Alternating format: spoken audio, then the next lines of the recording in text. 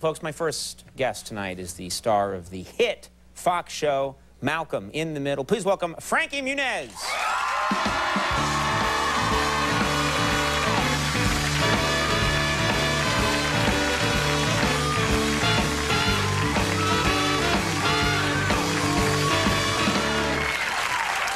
Thanks for being here. Awesome to be here. You know, I gotta say, it's a little shocking. I think last time you were here was, I don't know how long ago, 9 months ago, maybe. You've grown like a foot in that time. I really have, actually, though. That's the funny thing. And also, my voice has gotten a lot deeper. And one of the craziest... Thank you. Hey, you sound like Barry White now. I know. But the craziest thing is... What? That, like, if I don't shave for a week, I get, like, a full goatee. Wait, you get a beard if you don't shave for a week? Yeah, I mean, it's something that I bet you'll never have. But it's okay. But, you know, the sad thing is, it's true. But it's all No, good. I get hairs that come out right here. I could grow ropes. I could grow braids right here. That'd be really nice, like actually. Pippi Longstocking coming out of my cheeks. But so anyway, is it weird? I mean, I went through a crazy. I grew like 3 feet in 1 year, and it was a freak show. Seriously. This is a more moderate pace, but still, that's got to be weird.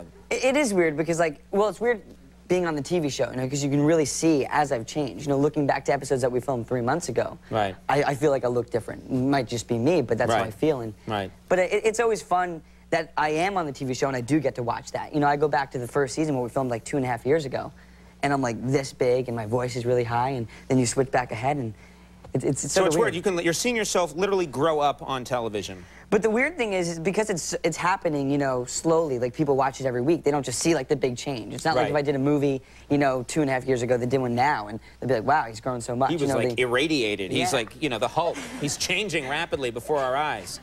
Now, you did something that I think a lot of people would like to do, which is you played basketball recently with Britney Spears. Is that right? Yes, I did. All right, now, what happened? Well, Tell us all about it. I knew I was going to be playing with her. I didn't know she was actually guarding me. And she was guarding me tight. It was really nice. I forgot what I was doing for some time until she reminded me. But it was a lot of fun. So this was for a celebrity event? Yeah, it was like NSYNC celebrity, you know, game that they have every year. Is NSYNC on one side, like Backstreet Boys on the other side, or do they split up NSYNC? They split up NSYNC, and Britney was on Justin's team, and I was on, like, JC's team, and it was fun. It was a lot of fun. I don't know who that is, but anyway, you lost me there for a second. Who's the big heavy one in NSYNC? Joey, I think. Yeah, Joey, right. No, I'm sorry, but the guy's 45 years old, I happen to know. And he served this country. He fought valiantly in the Vietnam War, and I think we owe him our thanks.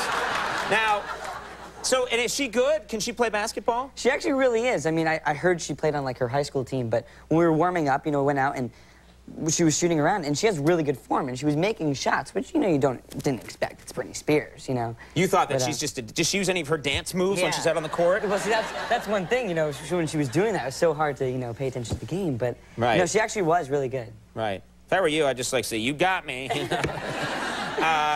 You're driving now. You turned 16, so you are now eligible to drive. In California. In California, you can drive. I have my license. I have my driver's license, and you bought a car, but you didn't buy just any car. Tell us about the car you bought.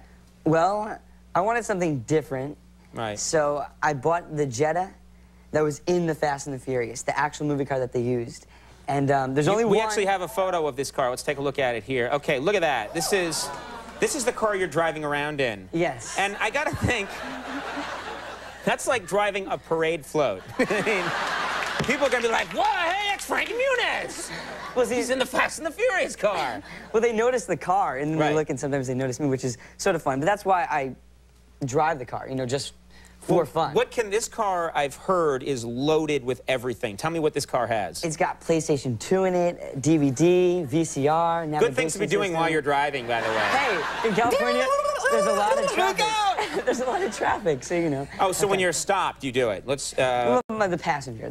The passenger. And what about the performance of this car? What kind of engine? It doesn't have just like a 4-cylinder engine in it, does it? Like, I didn't do the work to it, you know, but it's all souped up. It's got nitrous, and all this crazy It's got stuff. the nitrous tank? Yeah. The thing that when you switch it on, all the stars outside turn into straight lines? And you're like, force back. Almost. It's like, I don't, exactly know the purpose of it because I never use it because my mom actually made me get it disconnected, but it's still in there. It's still there. But, Mom! No, but... What happened to my afterburner? Finish your Brussels sprouts, and then we'll talk. It's when you get to like a certain speed, you push this button, and it's just like, it's like a turbo boost, and you get up like 50 miles an hour faster in like a second, and then it only lasts for like 7 seconds. And where can you use that, though? Well, like, you can't do that, like, my post office box is over there, but I want to get there faster, Well, like, you'd use it for, like, when you race, Right. And, you'll be racing, and at the last second, you'll try to get ahead, but, And this, someone told me this car has a video camera installed in it? That's one thing. It's got a roll cage, and it has, like, a video camera mount, and this video camera just sits right there. And what is that for? I've never really used it, but it's cool to think that, if I want to, like, tape me going, like, 160 or, like, really fast to show all my friends, that'd be cool. That could also be evidence, I would think. Thinking of getting into directing. That's going to be the problem, is I wasn't speeding. Let's check the videotape, buddy. I keep the lens cap on. Just what's funny is I see you all the time on HBO. They keep showing, it's the first movie, I guess, you ever did, My Dog Skip, and they show it all the time now. And it's funny because I guess this is where you got discovered, but is it weird for you to see that? You were talking earlier about you're just a kid when you do that movie. Is it strange for you to see that on TV now? It is strange, but the strangest thing would definitely have to be switching to, like, the HBO in Spanish and watching it. Because, like, they have, like, this girl as my voice. Like, and it's really high-pitched, Skeeper, Skeeper, ¿dónde está Skeeper? And it's like, Can they get a guy, my age with that It would be really great if you could call them up and say, can you get a guy with, like, a really deep Spanish voice, like, ¿Dónde está Skipper? Yo soy Frankie Muniz. Malcolm en el centro, Yeah, that's always weird to see.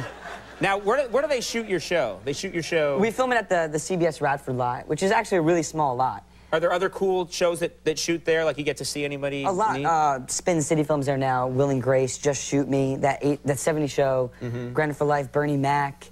We have a lot of, like, big shows on the lot, although it's not, like, the biggest lot. Like you said, it's not, like, do you have, like, do you get to see any, like, neat star encounters that you've had with anybody on the lot? When Spin City first came, to L.A. to start filming there, Charlie Sheen had this huge bus that he was using as, like, his dressing room / trailer type deal, like this $3 million bus, this huge thing. I bet it had a few other things in there, too.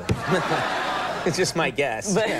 And he came out one day, and I was outside. I was actually, like, playing basketball or something, and I started talking to him, and I was like, that's really nice. And he brought me inside and showed it around, and that was really the only time I've really... I mean, I've seen other celebrities, but that's the first time I've really actually talked to him. But also, a celebrity that has his own tricked-out bus, that's got to be really neat. I never thought about that. Well, it is a first, and only. Did you say, I bet my, Fast and the Furious car could beat your bus?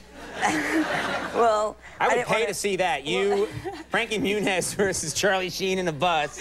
I didn't want to, brag about my car. Maybe he has a nitrous tank in his bus, and it can, like, go into hyperspeed. I'm sure it had everything else in it, so. We won't talk about that, though. Yes. Well, this is the season finale of Malcolm in the Middle airs this Sunday night at 8:30 on Fox. You still having a good time doing that show? Definitely. I mean, it's sort of weird because we've been doing it. We're about to start our 4th year. Right. But I feel like I just started, and now it's also weird that I've done 66 episodes of the show, and I can't remember one of them because they all just run together, and you don't remember what storyline goes with what. And when you have to remind, like, when people ask you about a show, it's like, I don't remember doing that, but it's always cool. People say to me, like, yeah, last night you took off your clothes and jumped in a tank and fought a shark, and I'm like, no, I did, and then I checked the tape and I did, That's always a little crazy, but... Yeah, but I have a lot of problems up here. Frankie, thanks a lot for coming by, and continued success. Thank you. Frankie Muniz, everybody. John C. McGinley from Scrubs coming up. We'll be right back.